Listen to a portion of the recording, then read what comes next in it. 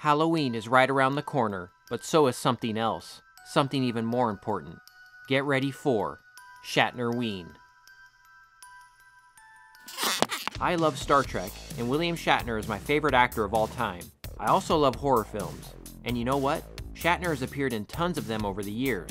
So join me as I review one William Shatner horror film every Thursday in October, culminating in a very special review on Halloween Day. William Shatner, the man, the myth, the face of Michael Myers. It's true, the original Halloween used a Captain Kirk mask painted white, but I'm sure most of you already knew that. So be sure to like and subscribe, and I'll see you back here next week for the first installment. It's a horror film from the mid-70s, and it has the most incredible ending of any motion picture ever. See you next week, and happy Shatner-Ween.